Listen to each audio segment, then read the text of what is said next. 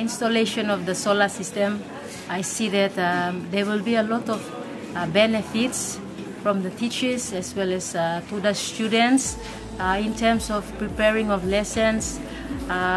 When the power goes off, we have the solar there so that we continue our work. There will be no power interruptions in terms of typing of the students' notes, in terms of their assessment, typing of tests and assignments, other necessary things that will be helpful in our lesson delivery. So with the installation of the power, I see that it will benefit a lot. Like I've said, there is lights on, there is fan going on, the using of the printers, the using of the photocopying machines, the laptops, the computers.